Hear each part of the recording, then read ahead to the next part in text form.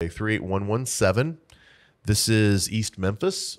This is one of the areas.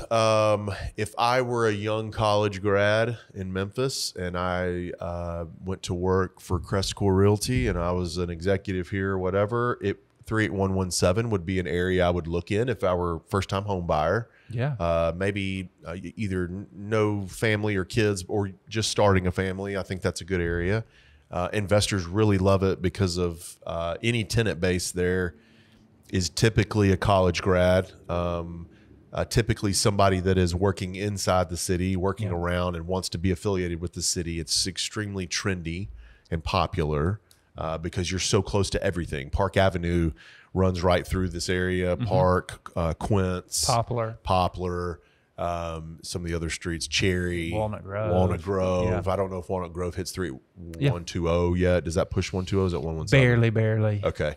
So 117 is going to be a little bit higher end. These are going to be brick homes. I don't know that you're going to see many siding or anything at all there. They're mostly going to be 3 bedrooms. You get siding in 117 Colonial Acres? Well, not that I'm remembering. All right. Here's our numbers, our details. Year to date, get a load of this. From January 21 to July 31st, 619 sales. It's our highest one so far. Average square feet, you can 1,900, and our average sales price is 305,000. Okay, that's high. I don't think you're going to have to pay that to get into 117 Colonial Acres. $1 million, $1.5 million, $2 million houses that are influencing this. In 38117. Yeah. Now they're not a lot, but that's what's pulling this way up. Correct. There's some pockets of nice rental properties where you can get in for good value. $140,000 to $200,000 range. Yes. Right in that Colonial Acres. Yeah. Awesome. So if you're looking at a map, you could say Park for your north border. Cherry, would you go that far? Yeah.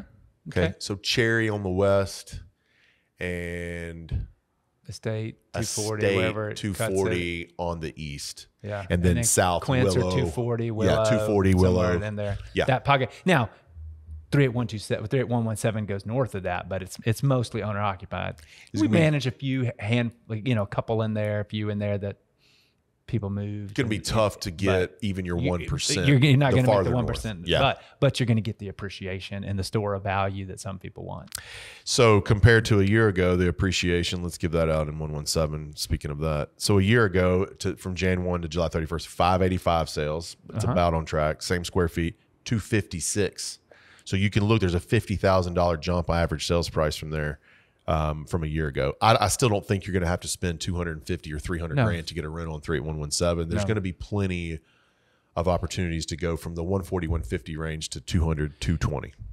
Yes. But you're going to get some parts of Memphis, you don't want to factor in the appreciation. Yeah. But you can in 38117. I agree with that. I mean, you are going to get appreciation in 38117. I think you'd agree that the tenant base is super strong. Solid. It's a stable area. It's been that way. There are legacy schools and religious institutions that aren't moving, have planted deep roots. Yeah.